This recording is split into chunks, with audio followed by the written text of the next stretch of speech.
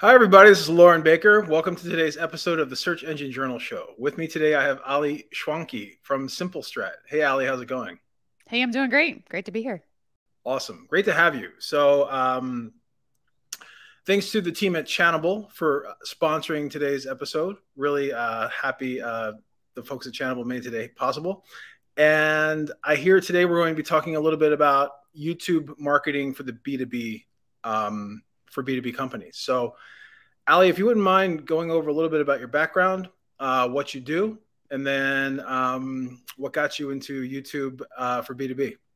Sure. Well, I am the founder of a company that is 100% dedicated to helping folks get set up, build, and really execute on the HubSpot platform. And we help folks with everything from just kind of figuring out the automation software to powering campaigns through it, which is where, we spend our time helping folks with YouTube if they happen to want to convert people from that platform to HubSpot.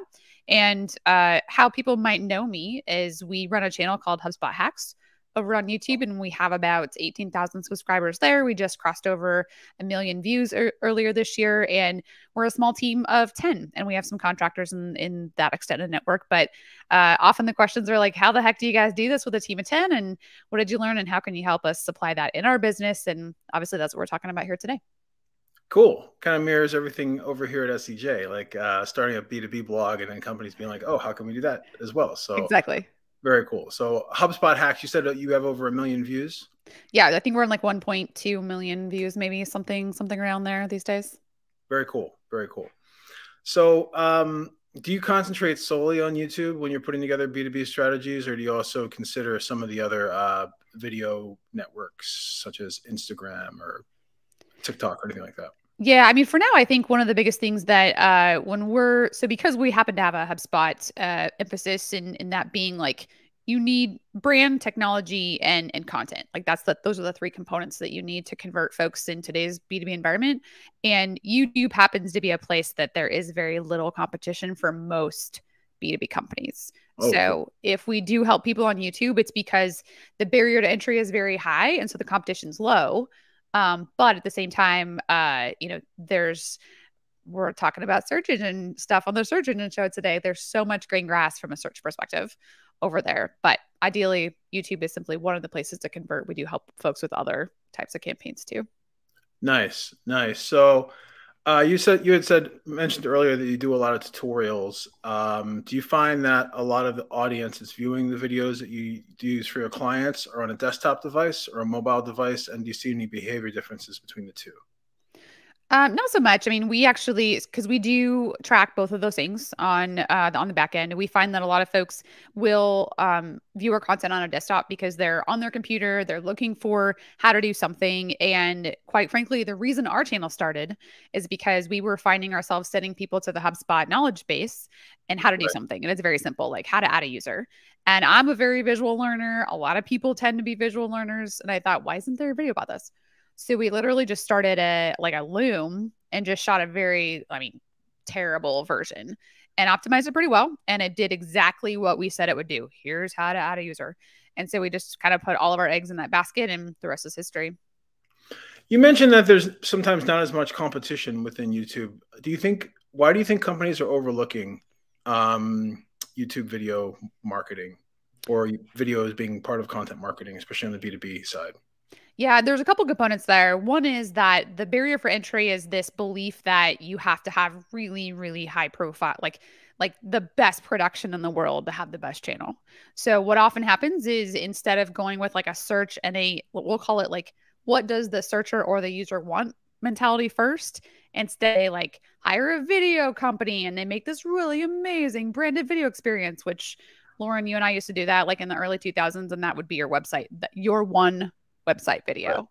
We'd put it on YouTube because you're supposed to, and then we'd get about 50 views, and like 5 of those are like our mom and our dad and our uncle, right? So the reason why it's not happening is because there's that thinking that's still there.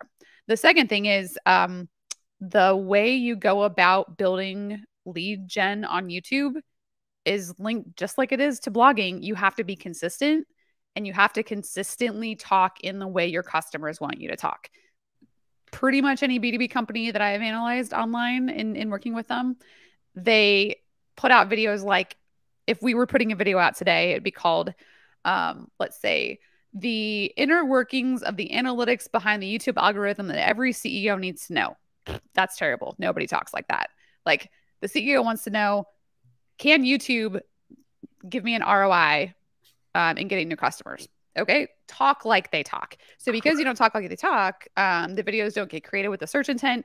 They don't hold viewership. And quite frankly, most people don't know the things you do in video to keep a user or a viewer engaged. You have to change scenes. You have to have words on this. Like, you have to do things to keep us engaged. 100%. And most marketers haven't actually taken any video marketing or done the analytics on video marketing to know how to do it. So you think just people think that the barrier of entry is just way too high, a little bit unknown, things along those lines. Now, is YouTube making it easier, or are there any tools out there that are making it easier for people to be able to say, once someone does like a normal, boring Loom style tutorial, are there ways to spice that up, right? Like putting a highlight in the front or whatever it may be. Like, what are some tips there? Yeah, I mean, I think so I'll say one of the other challenges that folks have when they're trying to figure out how to use YouTube for B2B is a lot of the advice out there is for creators. So how does a creator use YouTube?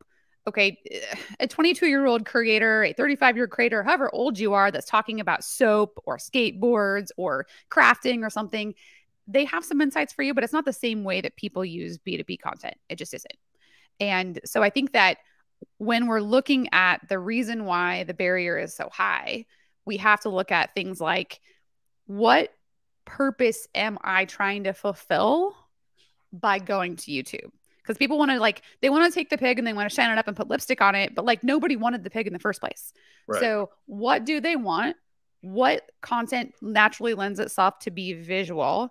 And how do you use that to satisfy someone's need for information? People go to YouTube to how to do something, show me how, and they go less to be entertained unless you already have a reputation for being funny. And if that's the case, they'll find you and you can talk about whatever you want. But most B2B content's boring by nature. So videos tend to be boring and they don't go after the search intent, which again, that's where the money's at. Do you think there's any room in B2B video to not be boring? Or do you think it comes across as being too cheesy, like for someone to be cracking jokes or explosions or swipes, edits in between, things like that?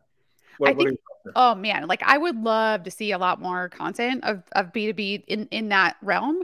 I think the challenge is, as marketers, we're constantly badgered to show ROI. Mm-hmm. And, that's going to land more into the brand category. And if you're not already investing in brand, you're not going to have the budget to do anything that doesn't have a direct, sign here, do this, go there. The way our ROI comes in from our channel is we get folks that join our newsletter and we get folks that download ebooks. And ultimately, we now have a webinar series with an open rate. I mean, anybody on this call, would you love an email open rate of 60%?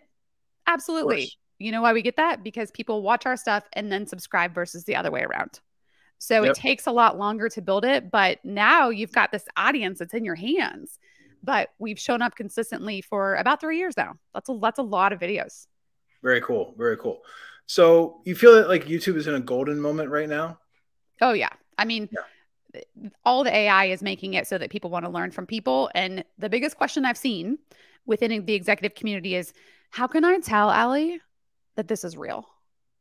And even though we have avatars and that kind of stuff coming into the video space, most of that still seems very deep fake, scary.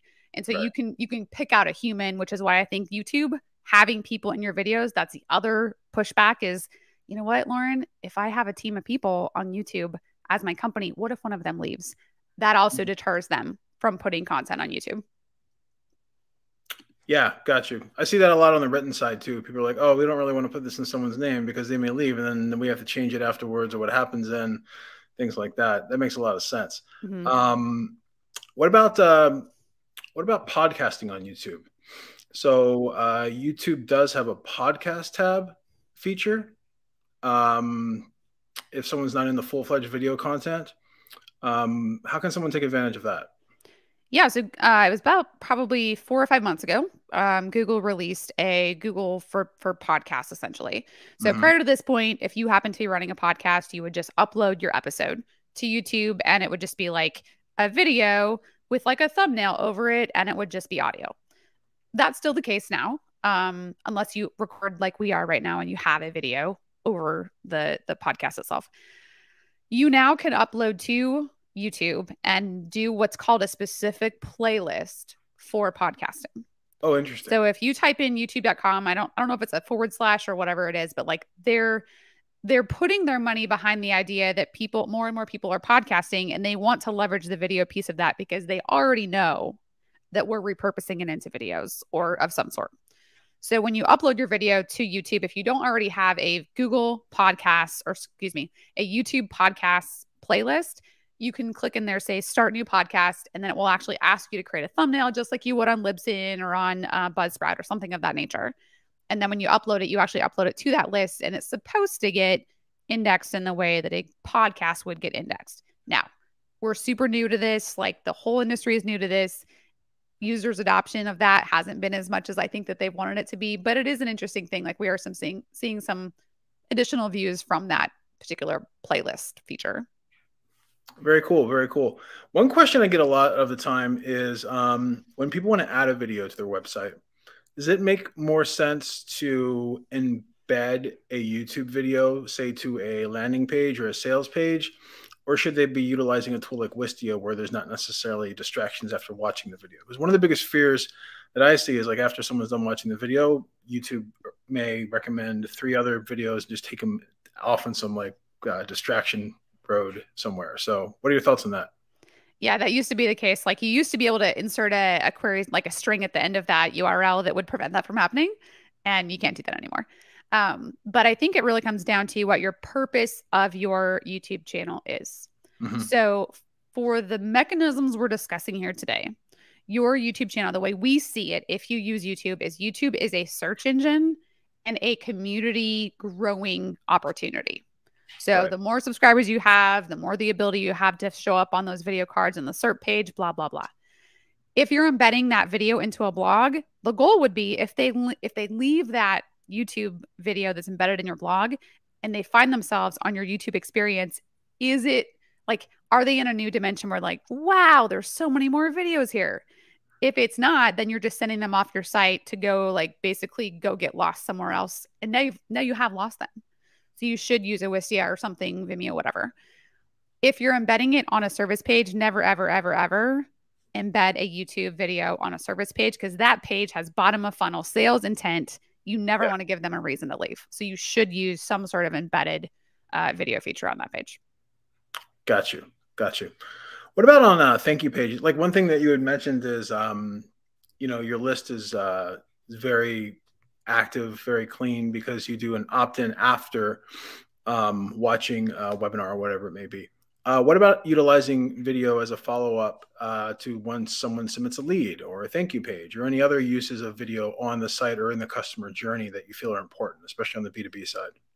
Yeah, I mean, this comes down to content strategy overall. So when you think about YouTube or just video overall, like if you can get someone into an area of video content that happens to satisfy a very specific thing.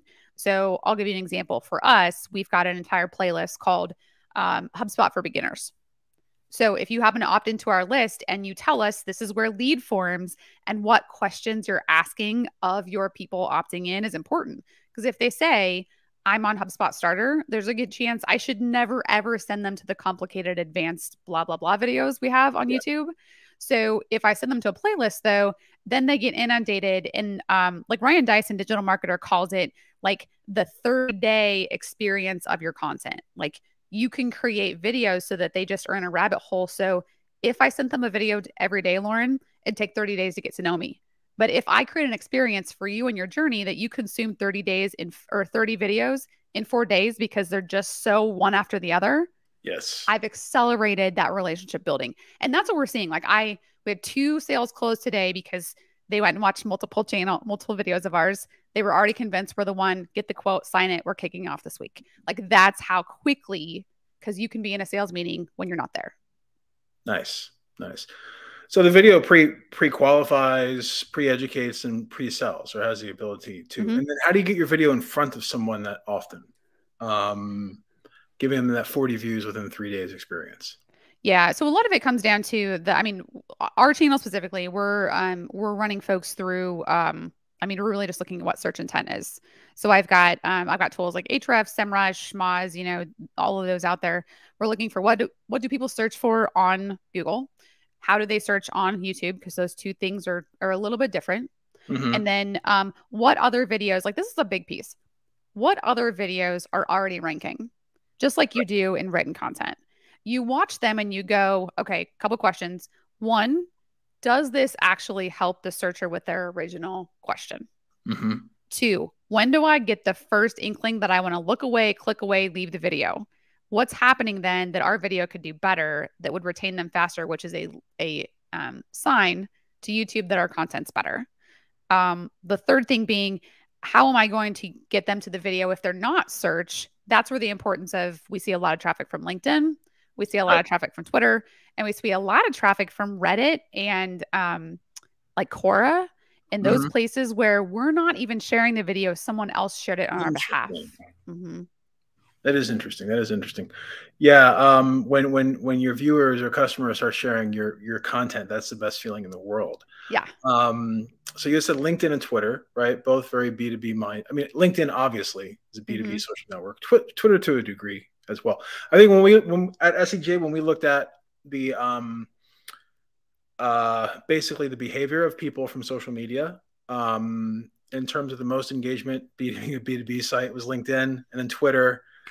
And then I believe maybe Facebook, or before Facebook may have been something else like Pinterest, like in terms of like how much people are interacting. So that makes perfect sense. So if you can make sure, like if someone's publishing a video, make sure you distribute that on LinkedIn. Make sure you distribute it on Twitter.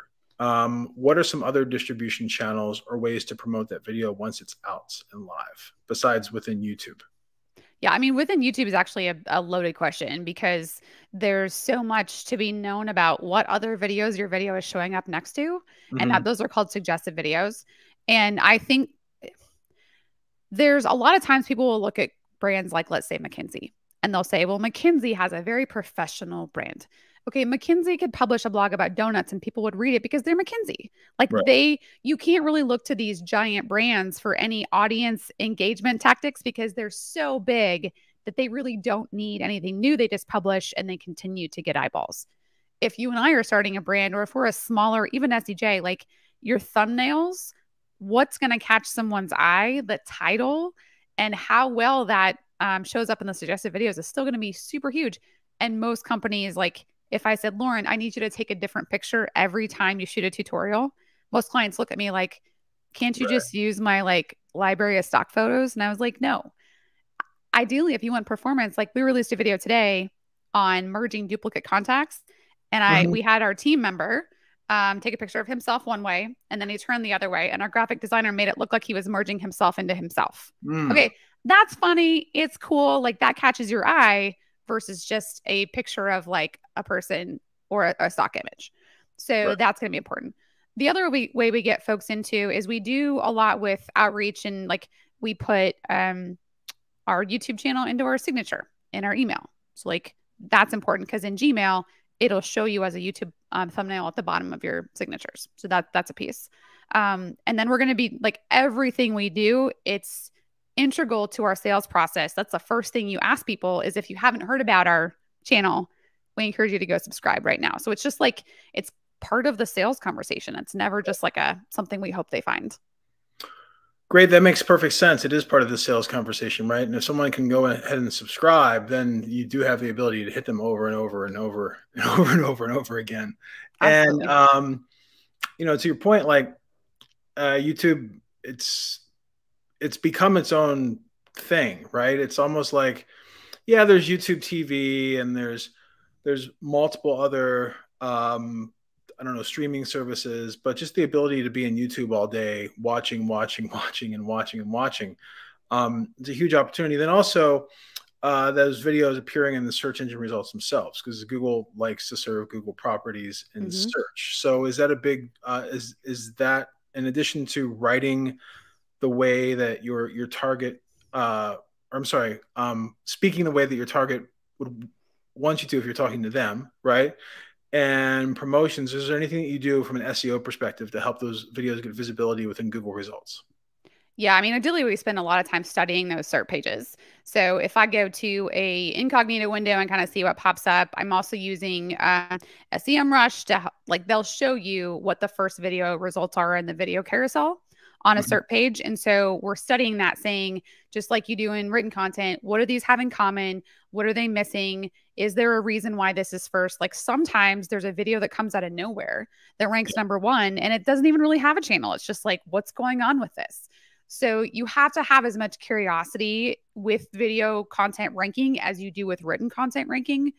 I think the other thing that people often miss is when we create content for the SERP page, we often lead with titles. And so we'll lead with like, the 51 best ways to do X, Y, and Z. Mm-hmm. On YouTube, it's much more like how to and show me and about speed and efficiency. So if Right. you were going to watch one of our tutorials, it might be like I watched one yesterday from there's a company called Surfside PPC. They're awesome too. Shout out to those guys. They have a huge channel teaching people PPC and they get a ton of clients from it, just like we do. And their video is the ultimate tutorial on Google Ads for 2022. I think what it was. It was a 2-hour video. And in his video, he said, if you only need to learn about this or this or this, there are chapters below this video that you can go straight to that thing. So it's not just like, we're not trying to trick people into watching our entire video anymore. We're trying to make it easy for them to learn what they came to learn. And then they give us their loyalty because we've been so good to them with helping them find the answer to their problem. And that just, I mean, that's like YouTube magic right there. So do you also trim down those videos to like if there is 5 minutes out of a 2-hour tutorial and that's all that someone may need? Do you trim that down to its own video and then like maybe it's a preview of the longer one? Because just personally, if I was searching YouTube for something and I saw that a video was 2 hours long, I just wouldn't click on it, right? But I definitely would click on a 5-minute or 6-minute I don't know, demo or highlight from that. And then I'd be like, oh, maybe I will go ahead and watch that whole thing. Yeah. So what YouTube will do, and it's happening naturally now, is if you offer chapters in your video description, it will actually index the chapters and show you as a user on Google. It will give you, like if I say, let's say how to add a super admin to my HubSpot portal. That's probably one of the chapters in our managing team members video that you could click right to that video, like that timestamp. But yes, to your bigger question, yes, we would break that out. And then the strategy is just like it would be in written content, where if someone lands on that video, they have no idea that we have a longer video that they may want to see. So it's our job as content marketers and video marketers to say, okay, if someone watches this video, I need to, 1, make sure at the end I recommend the big tutorial. And then 2, I use my info cards and I use like additional on-screen opportunities to say, this is merely this teeny piece of this big meal that you might want to have. So, and that's where we advise folks on how to use video within like the HubSpot and YouTube environment. Is all of our HubSpot campaigns we set up with like campaign tracking URLs. So we can see, like, we just started pinning a comment to all of the videos, and I can see everybody that's converted to our newsletter as a result of what we're calling our comment pin strategy. It's huge because that's the first place people look now that the description's truncated. So just some very interesting things we're seeing from a conversion perspective. That makes perfect sense, actually. I see that a lot on Reddit as well, like because you can't drop a link in a conversation, but you can in a comment. So exactly, sometimes traffic that comes from that comment is a lot more than it would come in a normal post. Speaking of like YouTube and its future, or speaking of short snippets of video, there's 2 different kinds of video on YouTube, right? You have your horizontal landscape style video, and then your more vertical Instagram, TikTok style, reel oriented videos called YouTube Shorts. Where do you see YouTube taking this? Is this an opportunity for B2B companies to film shorts as well as long tutorials? And if so, where should they get started? Yeah, and this is a really complicated question because, as we were talking about before we started recording, everybody's desire to do things is often stalled by what they have budget for and what they're willing to prove ROI about, especially in a B2B environment. Mm-hmm. And shorts are challenging because the goal of HubSpot Shorts the goal of YouTube Shorts as a YouTube user is to keep me on the platform and going through stuff as long as possible. Yes. As a company, that means that you may run out of shorts to watch of mine, and all of a sudden you're off in La La Land, and all my hard work that I put into these shorts doesn't do me anything except just get a view. So at the end of the day, I can't prove anything. And it's not like I got a lot of subscribers from that either, because you're just funneling through shorts. The way that you have to make them pay off is the long game. And there's a former, I cannot think of his name off the top of my head, but he's a former Instagram and YouTube employee, that the way he talks about it is if you can use shorts in a way, almost like versions of a night show. So on the night show, you've got like David Letterman used to do like or maybe it was someone else that used to do like the headlines. And then you've got like the Say What karaoke stuff. And then you've got like the guests, and like they all like, we don't watch a night show that's just multiple clips of Jimmy Kimmel talking, because that would be boring. And so they have all these like programming. As a B2B company, that's probably the way you could do it. But think about the resources and time dedicated to do that. And a lot of people's budgets are even getting cut in content marketing. Like, it's going to be tough for us to like say, this is what we want to do with your B2B content. What I will say is we've been seeing some opportunities to rank for shorts if there isn't content out about it now. So if you create a short, I'll call it rather like homemade sort of video with a short, you're forgiven for lack of quality, and it can rank fairly quickly if there's absolutely nothing else out there. So if Salesforce releases a new feature and you talk about it, it probably will get indexed as a short, and you could put it out there. Like, it happens to be what I'd call like a very quick turnaround opportunity in the market to get some SEO driven content if there's absolutely nothing else out there. So that's how I would recommend using it. Got you. Also, is there a way if someone views a short, then to give them a link to a longer video or a more tutorial oriented video in the descriptions or anything like that? You can, but I would say that the mechanism there is typically a much more like, because people don't know about you, like the shorts are literally just served up just like TikToks. I mean, you can argue on the efficiency of either platform, but you have to let the user know there is other stuff, because you're not likely to click into a description of a short. You just aren't. So it has to be like you pop something up on it and it's like, do you want to watch the full version of this? And it has to be like a visual component to tell people to go find the other part. You had touched upon AI a little bit earlier, and I wanted to kind of revisit that. You know, when people talk about AI in YouTube, a lot of the time they're thinking about things like deep fakes or whatever it may be. But are there any like productivity angles from utilizing the existing AI tools to the entire video creation process? So if someone is getting their budgets cut or whatever it may be, maybe there's ways to be more efficient by utilizing any AI tools out there in the market. Are there any that you've worked with and recommend? Yeah, I mean, typically those come into the, we'll call it content repurposing space. So if you wanted to create a bunch of shorts, so if you and I had this video, we wanted to put it into shorts of like clips out of our interview, like an AI tool like bigroom.tv. Like bigroom.tv is going to find your face inside of the horizontal video, crop it to be vertical. They're coming out with more, we'll call it like features that would recognize certain things in an interview. But a lot of those tools are still, I'll call them somewhat premature, because you have to have a very simple interface to start with for it to create your shorter form content. How I recommend people use AI is less about the editing and more about the strategy. So for instance, I just used, I mean, everyone knows, ChatGPT. Hey, ChatGPT, what are the most common acronyms used in the HubSpot space? And so it gave me like a list of, I don't know, like 15 or 20. Okay, I'm going to load those. What would be a short description I could use for each one of those? Give me one that's like, 15 words or less. Okay, now I've got essentially a slide for each one of these, and I can create shorts about these acronyms. And now all I need to do is upload a video of myself like getting the hook, and then it goes to the slide with a definition. And so you can see how like it's less about chopping the video up into short bits, because I think that's what people want.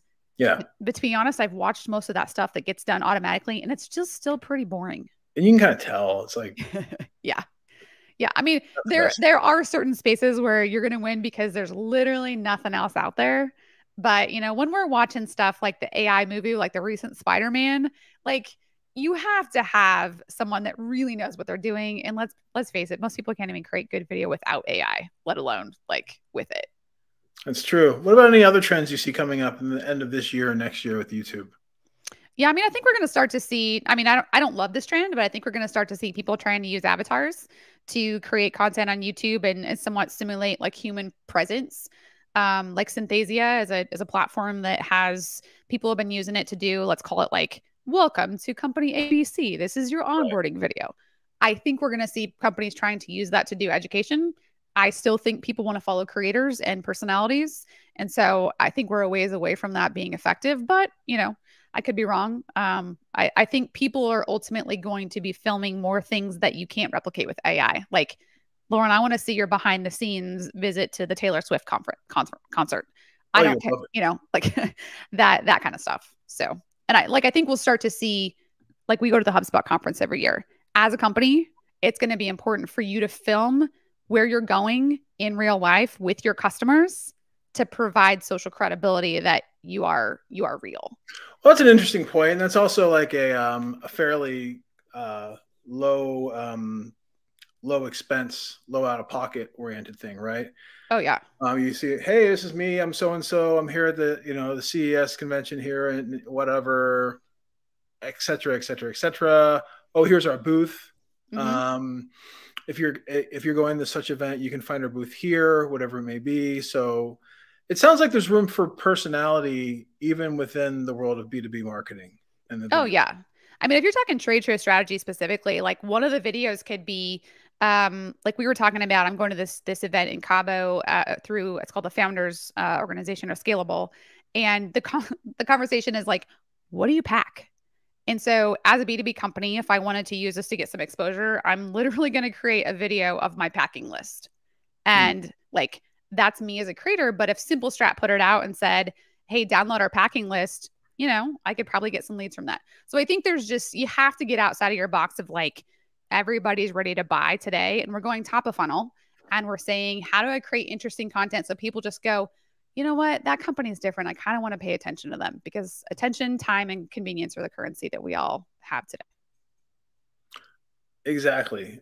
And the fact that you're walking the walk, not just talking the talk. Yeah. Shows a lot too, right? For sure. Like, hey, they're actually doing this. They're actually promoting this. They're actually doing this. This, to your point earlier, how can I take what you do and apply it to my company? Well, that's the want and the need. How long has HubSpot Hacks been around for again? We started right before the pandemic, really just serendipitously. Like we saw the day that, I mean, literally a lot of the businesses decided to close their doors or kind of lay off people. And we saw everyone's staff went from half and all of a sudden it was like, what is HubSpot and what the heck do I do with it? Oh my gosh. And so we saw our traffic just skyrocket and like the need to go digital was super, super crazy. Now we're seeing a lot of three problems, and that is fix my, we'll call it dumpster fire. Like HubSpot it's innovated so fast that keeping up with the pace of change relative to how your organizational processes work is just almost like impossible. So fix my HubSpot, get my team to use it more effectively and then help us execute. So we use that leverage to really build the channel, but now we're just, we're on kind of autopilot. Like we have a process down, we have an editing flow, we have templates used in a Premiere. So now it's much more like an assembly line. Very cool and scalable, right? To your point earlier. So yep. Yeah. It started with just, a couple like me in the videos. Then we moved in to have other people. Now there's 3 of us that do videos and we'll soon be adding a 4th. So when you're finding people that do videos for these testimonials, are they folks that typically do video outside of their job? Like, are they like streamers or gamers or anything else, but they just take to it? No, I mean, so one thing I'll say, if you're going to go onto YouTube as a B2B company with human personalities, you do need to have people that are comfortable on camera and know what it's going to take from them to be on camera consistently. Now we do have a couple of situations where like we're repurposing, let's say webinar content, or if people hold a one-to-one learning session once a month, we can make that content into YouTube as well. But we're taking a much more like cutting room approach to it, where you have to go through and find the sections that make sense and then almost like rearrange the content so the hooks are in the right places, right. Much like you would a written blog. Got you. Got you. Ali, was there anything else that you wanted to go over today? I mean, I think I'm just excited to see where this goes for folks in the coming year, because we are up against so much of a wall with a lot of this AI. Like, content agencies are struggling to try and prove the value of written content. Right. Everyone's saying they want to lean into video, but people are like, how do I convert this? How do I track it? So if that's you, I mean, I think experimenting and then finding out what works and what doesn't work is the first step. There's no playbook that's going to get you guaranteed results. That's great. And where can we find you online? Yeah, so you can go to HubSpot Hacks on YouTube. There's a chance if you type in HubSpot literally on YouTube, you'll probably see us. But we've got a channel there. We do have a lot of resources available for folks over at simplestrat.com, SAMPLESTRAT.com. And then I'm pretty active on LinkedIn, Ali Schwanke. You can search for that. And I think we have a webinar coming up tomorrow that we'll be talking about lead nurturing. So one question about LinkedIn, because I love LinkedIn as well. And the amount of traffic coming from it just continues to grow. Is there room to market your YouTube videos on LinkedIn and within LinkedIn, and then how so? Or should someone be uploading the video to LinkedIn separately? So yes. Okay. A little bit of both. So nobody wants to watch your 20-minute video on LinkedIn. It's just like, that's probably not true. However, I'm definitely one of those people that caters to what the platform wants. So if the platform wants me to upload native video and that tends to outperform links, then you should do it. Like, it doesn't really matter. So I think you got to kind of test that. But as a general rule, we always encourage people to post their video to LinkedIn at least 3 times with 3 different hooks, because it's a video. Like, if you don't post a hook, then you're only relying on the title to sell it. And that might not be the case. This is also where your thumbnail can be absolute game changer. I put a video out a while ago that was about HubSpot playbooks. I had on a hat. I was holding a football, and I had the eye black on. Like, that's just interesting. And people are like, that's cool. I'm going to click on that. So back to social media basics, like, you got to have a way to make it interesting. And then LinkedIn just released today the ability to sponsor employees' posts on companies' pages. Super cool. Super cool. I'm actually running a test right now on it. Launched it this morning. And so I think that's going to be the golden ticket to get LinkedIn results for creators. I'll have to check that out later. Yeah, it's pretty cool. Awesome. Well, Ali Schwanke, it's been a pleasure hosting you today, learning more about YouTube, how YouTube can be utilized for B2B businesses, SaaS businesses, things like that, and about the HubSpot Hacks and Simple Strat story. It's awesome to hear. And it's only been a 3-year program, right? Starting pre-pandemic. So, hey, you know what? It's just a question. It sounds like you identified a space, identified a need, went for it. And then now that's generating more business and revenue for you, even outside of your HubSpot channel. So it's really amazing. Congratulations. Yeah, thanks. Awesome.